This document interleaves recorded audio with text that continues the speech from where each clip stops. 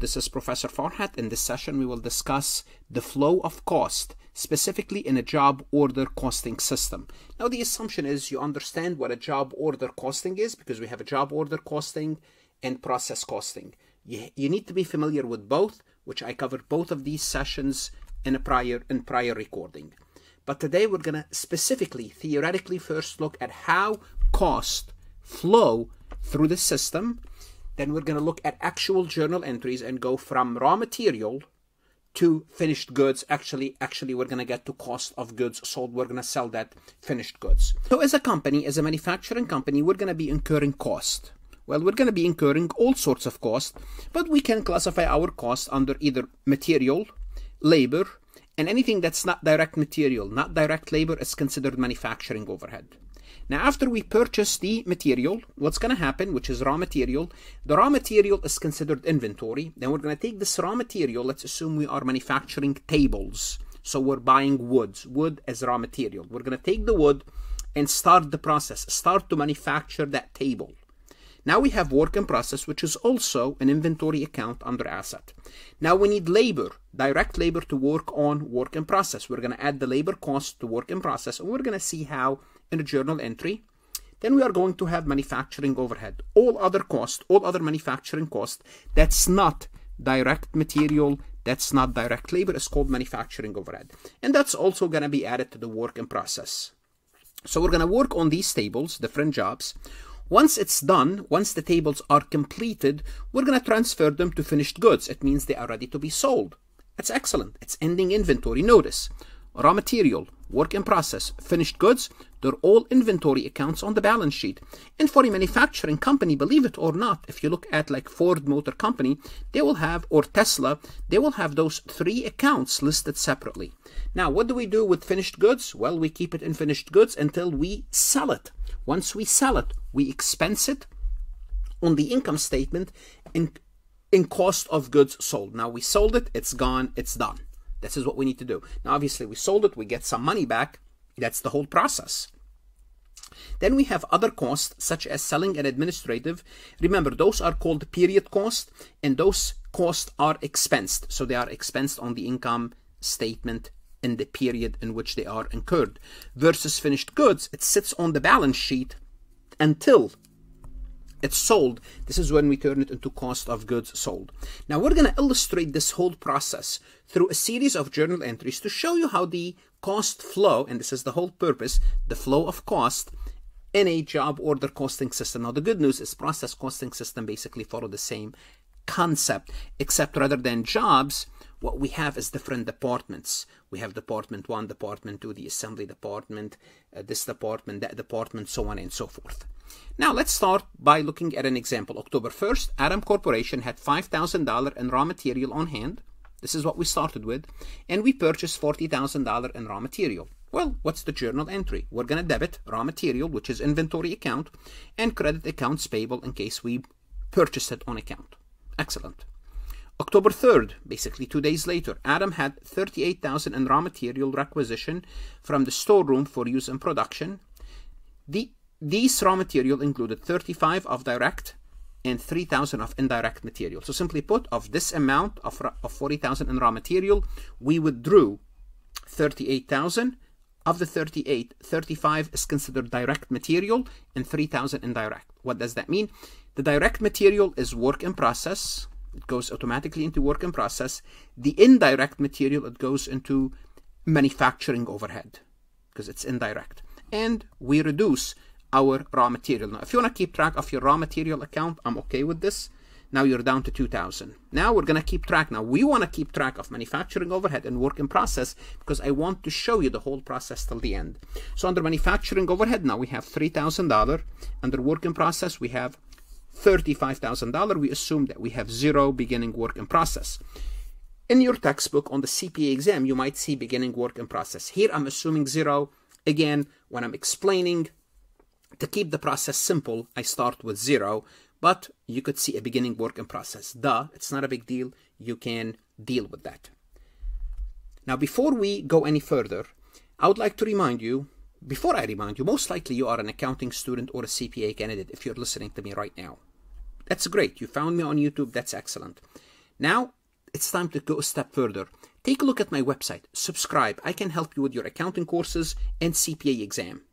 I help many people over the years, whether they are accounting students or studying for their exams, to help them succeed in their career.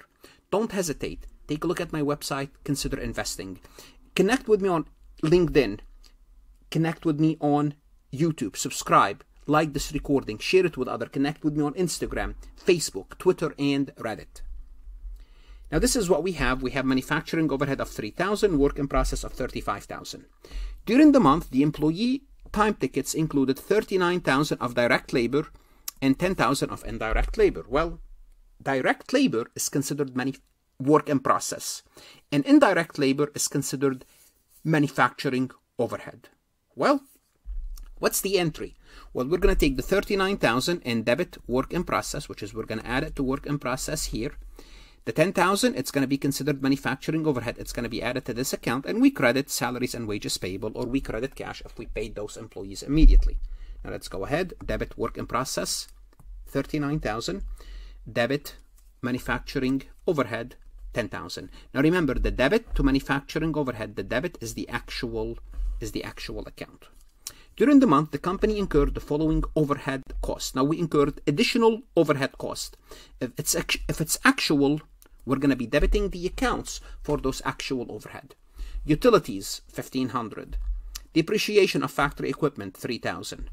Property taxes payable on factory, $1,200. So notice the word factory is appearing, and here utilities for the factory, property taxes payable on factory.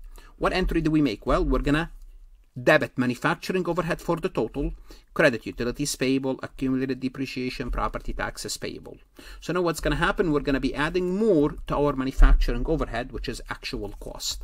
Actual, this is again, the debit side is the actual. Now, keep track of these T accounts. Let's move on to the next slide. Adam uses a predetermined overhead rate of $2.50 per machine hour. And during the month, 4,000 machine hours were worked on the jobs. What does that mean? Now we are ready to allocate overhead. Remember, the overhead, it's going to go to work in process. But companies apply or allocate overhead based on a predetermined overhead rate, which we talked about in a prior session. The predetermined overhead rate is $250 per month. $250 per machine hour, and we happen to incur 4,000 machine hour. What does that mean? If we take 4,000 times 250, we're talking about 10,000. So we are going to debit work in process 10,000 and credit manufacturing overhead. Simply put, 10,000 is leaving manufacturing overhead. So 10,000 leaving manufacturing overhead, going to work in process. We credit manufacturing overhead, it goes to work in process. It's not this 10,000, it just happens to be a random 10,000. Okay? Now let's keep going throughout the process. Now we have work in process, and now we have a new account called finished goods, and we happen to have a beginning inventory of 3,000. I chose to have a beginning inventory for no particular reason. During the month, Adam incurred but not yet paid sales salaries of 3,000, advertising expense of 1,000. Well, you have to understand, sales salaries and advertising expense are considered period cost. What does that mean? What do we do with period cost? We expense them. We don't put them into work in process. They are expense as incurred. Therefore, we debit salaries expense 3,000, debit advertising expense 1,000, credit salaries payable 3,000, credit accounts payable 1,000, or we could have credited cash if we pay them immediately. It doesn't matter. The point is they are expensed. Those costs are expensed. Also, during the period, Adam completed jobs with a total of 25,000. What does that mean? It means 25,000 of work in process was completed. When it's completed, it's going to leave work in process and go to finished goods. And specifically, it's 25,000. Therefore, we debit finished goods, 25,000. We credit work in process, 25,000. Therefore, 25,000 left work in process, and 25,000 more will appear in finished goods. It means now we have 28,000 in finished goods ready. Now we have 28,000 in finished goods. Adam sold 25,000 in finished goods to customers for 48,300. What does that mean? It means we sold 25,000 of finished goods. It appears it's this 25,000. We're not being able to sell this old 3,000. And once it leaves finished goods, it's going to go to cost of goods sold. Therefore, first we're going to record the sale. The sale is 48,300. It's giving debit account receivable because we sold it on account. Debit cost of goods sold, credit finished goods inventory. It means we transfer 25,000 from finished inventory to cost of goods sold. Now again, there's nothing in cost of goods sold. If there's anything, we can see cost of goods sold. If there's any figures in cost of goods sold, we're just keeping the numbers simple so you keep track. And finished goods, by the way, is 3,000 in case you are wondering. And in case you are wondering too, if you want to go back and we can look at manufacturing overhead.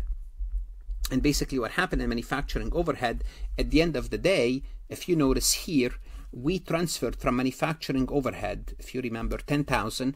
It means we still have a debit balance of 8,000 in manufacturing overhead sitting there. It cannot sit there. Why? Because at the end of the period, you have to close this account, manufacturing overhead. And this is what we have to deal with in a separate recording, where how do you close manufacturing overhead? Because technically manufacturing overhead is a temporary account. It needs to be closed. So we need to close manufacturing overhead. This is what we'll do in the next recording. But what should you do now?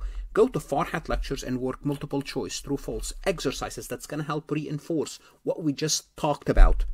Invest in yourself. Invest in your accounting education. It's going to help you with your career. It's going to help you with your professional certification. It's going to pay you dividend down the road. Good luck. Study hard. Don't shortchange yourself, and stay safe.